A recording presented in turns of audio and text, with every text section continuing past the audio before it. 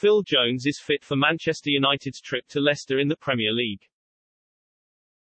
Manchester United have confirmed Phil Jones is fit to return this weekend at Leicester should he be selected by Ole Gunnar Solskjaer.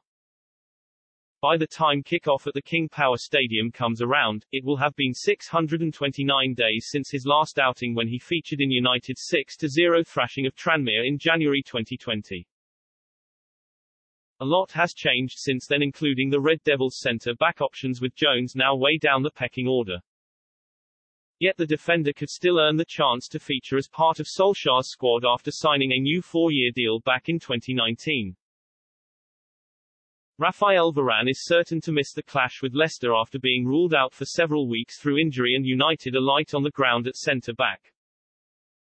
Harry Maguire is also a potential doubt for the meeting with the Foxes, despite revealing his condition is improving.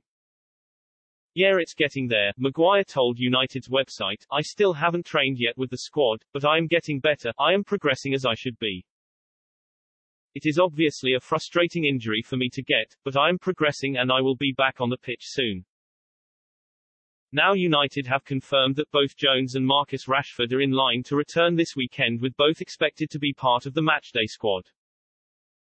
Phil Jones and Marcus Rashford have both been training with the first team over the international break following their long-term injuries, and the duo could feature against Leicester in our 1500 British summertime kick-off at the King Power Stadium on Saturday, a club statement read.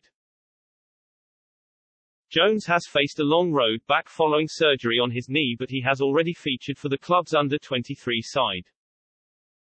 The 29-year-old recently completed the full 90 minutes against both Arsenal and Brighton respectively. It's understood Solskjaer has already informed Jones he is part of his plans this season, although game time will be limited.